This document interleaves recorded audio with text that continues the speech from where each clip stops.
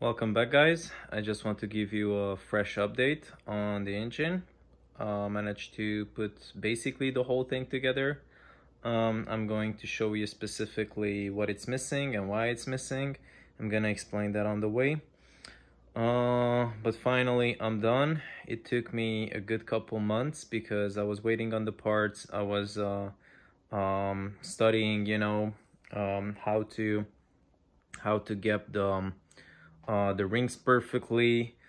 Basically I had to relearn the whole thing, how to build an engine, but I'm basically done.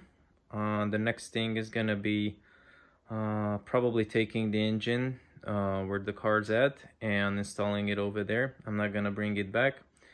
It's a long story, don't even ask me about it. Okay, here you go, guys. Let's check out on the engine. And here we go.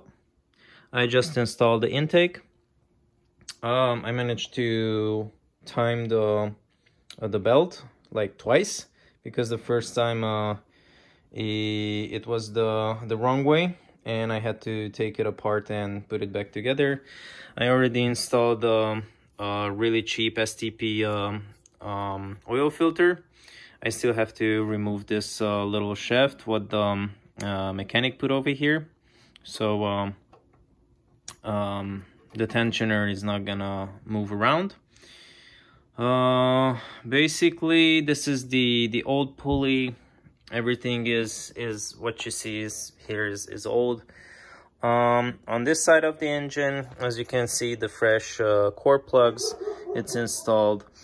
I still haven't installed the AC compressor and the power steering, because the power steering is attached to the car. I might gonna install the AC while it's here, but as you can see, the whole engine is together except the exhaust header. And the reason for that is because I'm gonna have more space without to play in the engine. So yeah, basically that's it. The whole engine is, as you can see, in the kitchen. And the reason for that is because this fucking dog doesn't want to shut up. It's because this is where I can work on the engine. I don't have a really wind tight space or a space where I can work with the engine internals without being exposed to the weather. So I was like, why not? As you can see, there's still a bunch of accessories over there and parts for the car. Bunch of tools everywhere. Bunch of tools on the table as well still. But since the engine is finally done, I can just, clean everything, make sure that nicely put together. I still have to think about it if I want to put more things on it. Probably I'm going to cover the holes for the injectors, because I don't want to any dirt to go in there.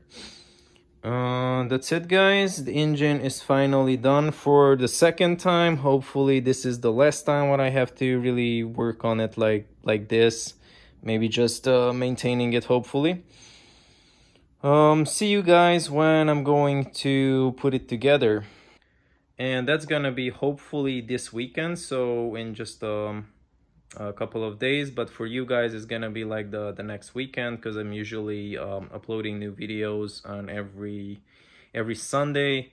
Yeah, I went AWOL for the last couple of months because I was just preparing this whole thing, and also just concentrating on life itself, and making sure that I'm not spending a lot of money, because I spent a lot of money on this car. Don't even ask how much, because I still have no clue. Alright, guys, see you in the next video when I'm installing the engine, or maybe after it's already done, because basically this is the same thing what I did last time when I was installing the engine back into the car. So I might not gonna show you that, but I definitely show you once I'm already ready to ready to drive the car with the brand new paint, with the fresh engine. See you guys in the next video and have a great week. Bye.